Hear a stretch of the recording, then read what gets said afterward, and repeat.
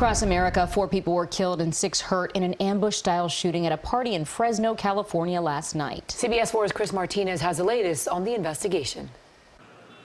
Police are still searching for the suspect or suspects who opened fire on a backyard party in Fresno, California, ambushing the gathering in the dark. At least 35 friends and family had gathered to watch football. It's very likely that it was targeted. We just don't know why. Because somebody picked that house and came up and shot several times on the back side of it.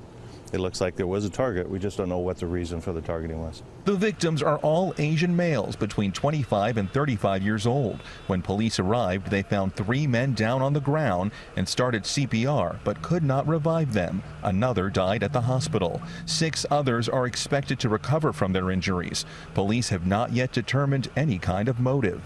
We're going to investigate whether there's any gang connection, but preliminarily we don't have any indication of that at all. Police went door to door in the neighborhood last night, searching for witnesses and any security camera footage.